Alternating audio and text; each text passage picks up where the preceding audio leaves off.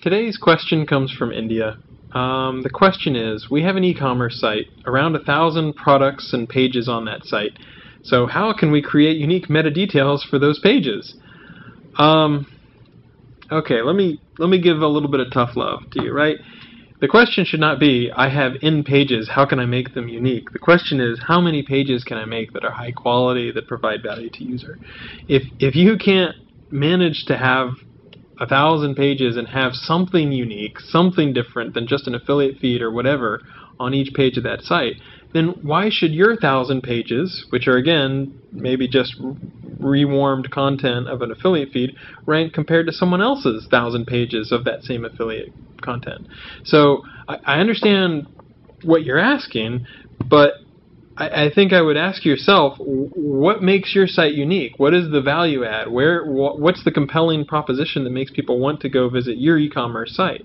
If you can't have unique content, if you can't come up with some unique angle or reason, even if it's a gimmick, something that makes it fun, something that makes it better, easier for people, that makes them like your site, then that's a really tough proposition. And so I wouldn't set yourself a goal of having 1,000 pages and then how can I add a little bit of value to each one. It sometimes is better to think about, okay, how much value can I add, and that determines the number of pages on my site rather than the other way around.